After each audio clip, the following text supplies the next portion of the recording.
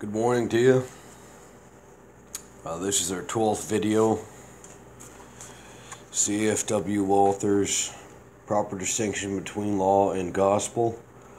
I'm going to have an online version in the description as usual. And this is our 8th lecture from Walther. Our 8th evening lecture dated November 14th, 1884.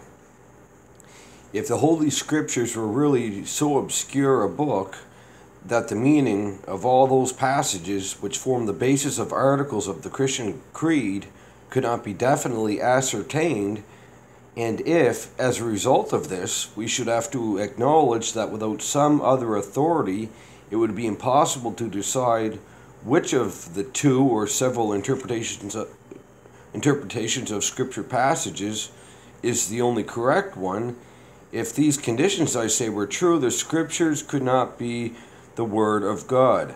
How could a book that leaves us groping in darkness and uncertainty regarding its essential content serve as a revelation? The old Jewish Bible of scholars of the Middle Ages in particular declared the meaning of Scripture was indeed plain, but that there was a secret meaning of Scripture that is of high importance, and the secret meaning could not only be explored without the aid of the Kabbalah. For instance, they pointed out that in the first as well as in the last verse of the Hebrew text, the letter Aleph occurs 6 times. Now, an ordinary person, they say, cannot know why this is so, but the Kabbalah gives the explanation that the world is to last 6,000 years. This claim, of course, is quite absurd. However, even with the Christian church in the papacy, the teaching is current that the passage in them, at any rate, very many important teachings of the Christian religion, it is asserted cannot be substantiated from Scripture. To this end, the traditions of the church are said to be absolutely necessary. This claim of the papists is evident of their blindness. To them applies what Paul says in 2 Corinthians 4:3, if our gospel be hid, it is hid to them that are lost. Luther is right when he says in his exposition of Psalm chapter 37, there is not a plainer book on earth than the Holy Scriptures. It is in comparison with all other books, what the sun is compared with all other luminaries. The papers are giving us their twaddle about the Scriptures for the sole purpose of leading us away from the Scriptures and raising up themselves as masters over us in order to force us to believe their preaching of dreams.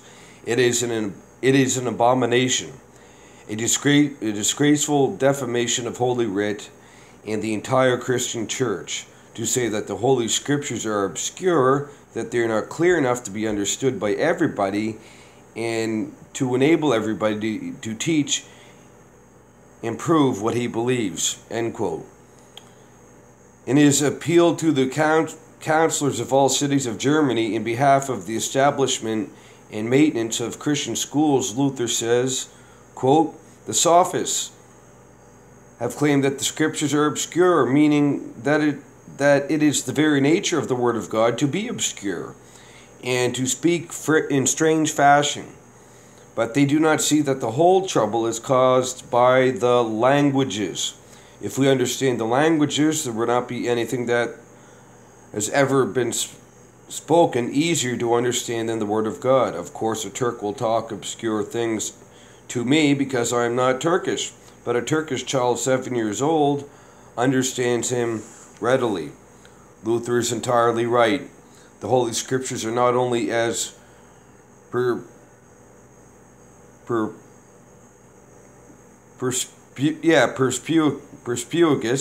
No, can't even pronounce that correctly.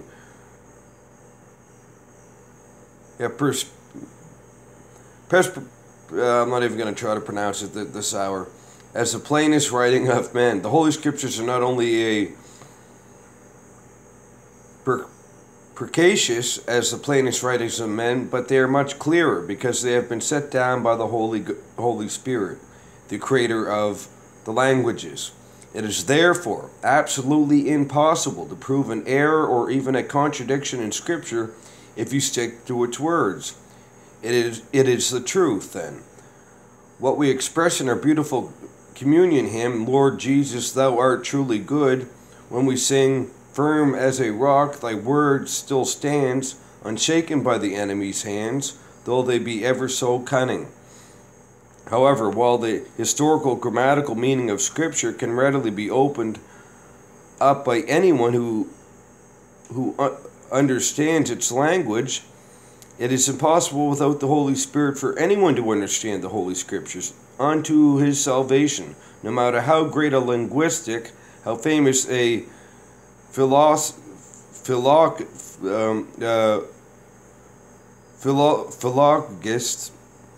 I'm half asleep, how keen a logician he may be. The Apostle Paul declares in 1 Corinthians 2:14, the natural man receiveth not the things of the Spirit of God, for they are foolishness unto him. Neither can he know them, because they are spiritually discerned.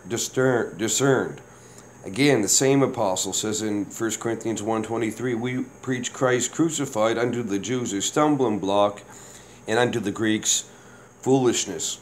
Now the primary requisite for a solitary knowledge of the Holy Scriptures is the correct understanding of the distinction between law and the gospel. The Bible is full of light to everyone who has this knowledge. Wherever this knowledge is lacking, all Scripture remains a book sealed with 7 seals. We now proceed.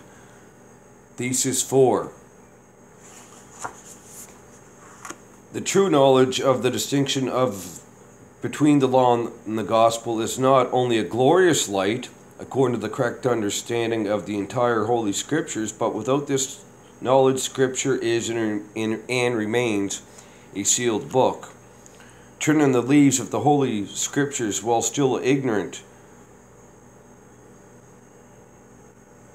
of the distinction between the law and the gospel, a person receives the impression that a greater number of contradictions are contained in Scriptures. In fact, the entire Scripture seems to be made up of contradictions, worse than the Quran of the Turks. Now the Scriptures pronounce one blessed, now they condemn him. With the rich young ruler, with the rich youth, asked the Lord, what good things shall I do that I might have eternal life? The Lord replied, if thou wilt enter into life, keep the commandments. When the jailer at Philippi addressed the identical question to Paul, this is important, in Silas, he received this answer, believe on the Lord Jesus Christ, and thou shalt be saved in thy house. On the one hand, we read in Habakkuk 2:4, the just shall live by his faith. On the other hand, we note in John, in his first epistle, chapter 3, verse 7, he says, he that doeth righteousness is righteous. Over and against this, the holy apostle declares all have sinned and come short of the glory of God, being justified freely by his grace, through the redemption that is in Christ Jesus. On the other hand, we note that Scripture declares God has no pleasure in sinners. On the other hand, we find that it states, whoever so shall call on the name of the Lord shall be saved. In one place, Paul cries, the wrath of God is revealed from heaven against all ungodliness and unrighteousness of men. In Psalm 5:4, we read, thou art not a God that has pleasure in wickedness, neither shall evil dwell with thee. In another place, we hear Peter saying, hope to the end for grace that is to be brought unto you. On the one hand, we are told that all the world is under the wrath of God. On the other, we read, God so loved the world that he gave his only begotten Son, that whoever believeth in him should not perish, but have everlasting life. Another remarkable passage is 1 Corinthians 6:9-11, where the apostles first make this statement. It should be apostle, typo. Neither fornicators, nor idolaters, nor effeminate, nor abusers of themselves with mankind, nor thieves, covetous, nor drunkards, nor revilers, nor extortioners shall inherit the kingdom of God. And then he adds, and such were some of you, but you've been washed. You are sanctified, but you are justified in the name of the Lord Jesus and by the Spirit of God. May not a person Must not a person who knows nothing of the distinction between law and gospel be swallowed up in utter darkness? When reading all this, must not an indignant cry out, what? That is to be God's word, a book full of contradictions? For the situation is not this, that the Old Testament reveals a wrathful, the New Testament a gracious God, or that the Old Testament teaches salvation by a person's own works, and the New Testament by faith. No, we find both teachings in the Old as well as in the New Testament. But the moment we learn to know the distinction between law and the gospel, it is as if the sun were rising upon the scriptures, and we behold all the contents of scriptures in the most beautiful harmony. We see that the law was not revealed to us to put that notion into our heads that we cannot become righteous by it, but to teach us that we are utterly unable to fulfill the law. When we have learned this, we shall know what a sweet message, what a glorious doctrine the gospel is, and shall receive it with exuberant joy. The history of the church too illustrates the importance of understanding this distinction. Corruption entered the church when law and gospel began to be confounded.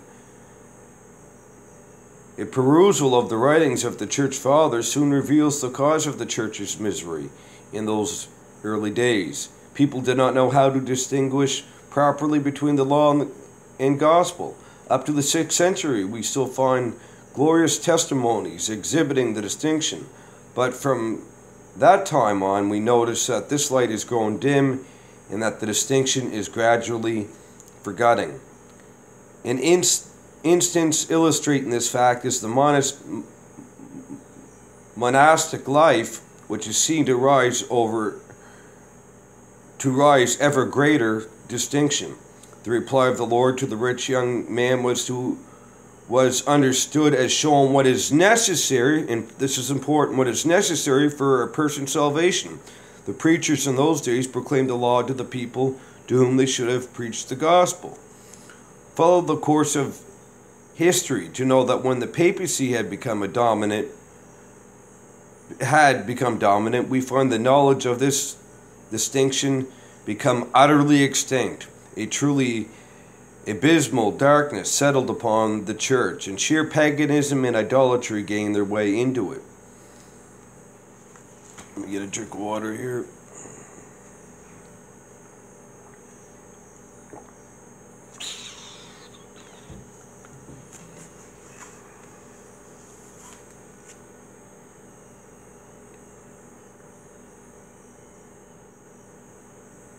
Remember the agonies of our dear Luther. Considering the darkness which reigned in his day, we must say that compared with others, he had acquired a great knowledge at the beginning of his career, but he did not know how to distinguish law from the gospel. Oh, the toil and torments he had to undergo. His self-castigation and fasting brought him to the point of death. The most crushing and most appalling statement in his estimation at that time was this, that the righteousness which is valid in the sight of God is revealed in the gospel. Alas, he mused, what a woeful state of affairs. First we are approached by the law, which demands of us that we fulfill it, and now in addition we are to be made righteous by obeying the gospel. Luther confesses that there were times in his life when he was harassed with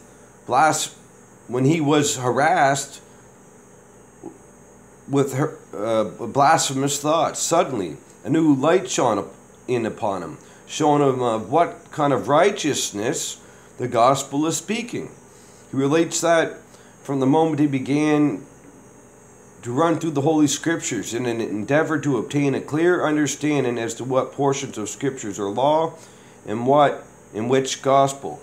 He says he pried into every book into the Bible, and now all parts become clear to him. The birth of the Reformer dates from the moment when Luther understood this distinction. The tremendous success of his public activity, moreover, is due to the same cause. By this new knowledge, Luther liberated the poor people from the misery into which they have been driven by the law preaching of their priests. You are to become pastors, my friends.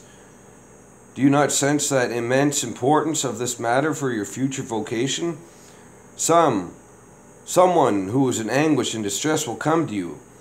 In every instance, the cause of such anguish of soul will be that of law, has taken effect in your parishioner, and it does not occur to him that he can be saved by the gospel. He does not think of that while he wails, "Alas, I am a poor sinner, I am worthy of damnation," etc. To such a person you must say, "You are indeed a lost and condemned creature, but the passage of Scripture which has told you that is law, there is, however, another teaching in Scripture. The law has done its work in you, but the law has done its work in you, by the law is to come the knowledge of sin. You must now quit Sinai and go to Golgotha. See yonder your Savior, blessing, bleeding, and dying for you.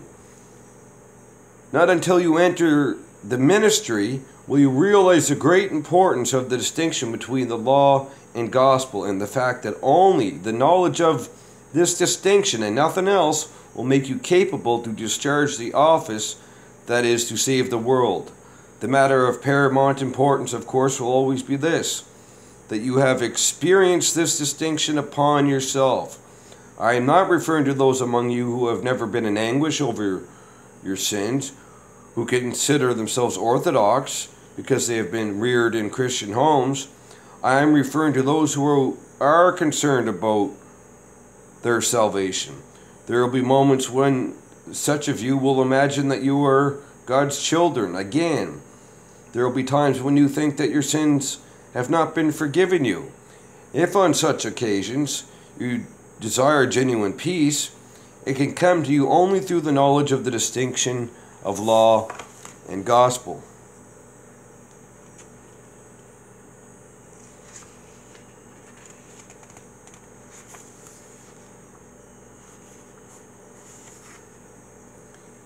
In the Apology of the Augsburg Confession, and he's quoting Mueller here, which would be his Christian Dogmatics, page 119. We read, "For rightly to understand the benefit of Christ and the great treasure of the gospel, which Paul extols so greatly, we must separate as far as the heavens are from the earth, the promise of God and the grace that is offered on the one hand from the law, and on the other." No, it doesn't sound right. "We must separate as far as from the heavens are from the earth, the promise of God and the grace that is offered on the one hand, from the law on the other. The Word of God may preach the gospel to us with such great comfort, shall nevertheless not obtain the peace it offers unless we know that Holy Writ contains also the law, from which we have escaped, and that being lost and doomed sinners, we have embraced the gospel. We may hit upon a comforting passage and say to ourselves, I have the forgiveness of sins. And then we read, and then we may strike another passages which makes us believe that we are lost. All this because we do not know the distinction between law and gospel. The Formula of Concord and the Epitome. Mueller, page 533. We believe, teach, and confess that the distinction between law and the gospel is to be maintained in the church with great diligence as an especially brilliant light, by which, according to the admonition of St. Paul, the Word of God is rightly divided. This is repeated in the declaration.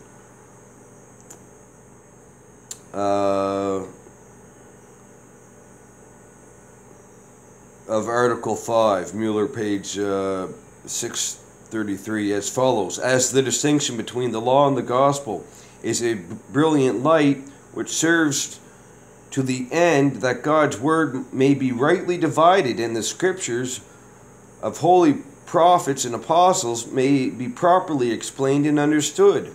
We must guard it with especial care in order that these two doctrines may not be mingled with one another, or a law be made out of the gospel. Get that now. Or a law, which a lot do, a law be made out of the gospel, whereby the merit of Christ is obscured, and troubled consciences,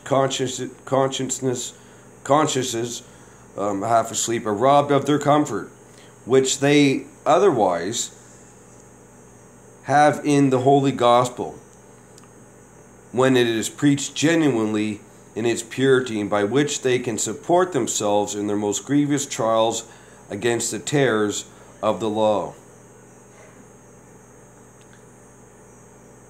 If these two doctrines are not kept separate, the merit of Christ is obscured. For when I am afraid of the threatening of the law, I have forgotten Christ, who says to me, though your sins be as scarlet, they shall be as white as snow. All ye that labor or are heavy laden, do but come, and you shall find rest unto your souls. These facts will not be highly or rightly proclaimed by the preacher unless he has received the indelible impression of the distinction between law and the gospel. Only he, moreover, can lay down and die in peace. The devil may whisper all manner of insinuation. I'm half asleep. I shouldn't even be reading. Insinuations to him. But he will say to him, your charges against me are quite correct, but I have another doctrine which tells me altogether different. I'm glad that the law has put me in such a woeful plight, for now I can relish in the gospel all the more. At the conclusion of Article 5, we read in the Formula of Concord, quote, now in order that both doctrines, that the law and the gospel, be not commingled and confounded with one another, and what belongs to the one may be ascribed to the other, whereby the merit and benefits of Christ are easily obscured, and the gospel is again turned into a doctrine of the law, as has occurred in the papacy. And thus Christians are deprived of the true comfort which they have in the gospel against the terrors of the law, and the door is again opened in the Church of God to the papacy. Therefore the true and proper distinction between law and gospel must with all diligence be inculcated and preserved, and whatever gives occasion for confidence between the law and the gospel, that is, whereby the two doctrines, law and gospel, may be confounded and mingled into one doctrine, should be diligently prevented. We too are in that great danger here sketched. Read the writings of those who claim to be the best preachers. They terrify, to be sure, but their incisiveness is due to the fact that they confound the law with the gospel. As a result, people who have read these writings are on their dying bed often harassed with doubts. Many a one among them dies with the thoughts in his head, I'll see whether God will receive me. Anyone dying in such uncertainty does not depart in saving faith. Now, whose fault is it? At least in many instances, the preachers. However, the preacher must also be careful not to say that the law has been abolished, for this is not true. The law remains in force. It is not abrogated. But we have another message besides that of the law. God does not say, by the law is righteousness, but by the law is the knowledge of sin. Yea, we read in the epistle to the Romans, to him that believeth on him that justifies the ungodly, his faith is counted for righteousness. Hence we are on the right way to salvation the moment we are convinced we are ungodly. Commenting on Galatians 3:19, Luther says, if the gospel is not fundamentally and plainly set apart from the law, it is impossible to keep the Christian doctrine unadulterated. Again, when the distinction has been correctly and firmly established, we can have a fine and correct knowledge of the manner, how, and by what means we are to become righteous in the sight of God. Where this is illuminating knowledge prevails, it is easy to distinguish faith from works, Christ from Moses, the gospel from the law of Moses, and all other secular laws, statutes, and ordinances. In conclusion, Schemitz writes in his chapters on theology, his local theology, in the chapter on justification, Paul states distinctly that the righteousness which is valid in the sight of God is revealed in the gospel apart from the law. Hence, the principal matter in this iniquity regarding justification is that the true and proper distinction between the law and the gospel be fixed and carefully maintained. Is there any other light besides that one furnished by the true distinction between the law and the gospel that has so forcibly broken up the dense darkness of the Pope's dominion? The darkness of the papacy has not been dispelled by any other light than the appearance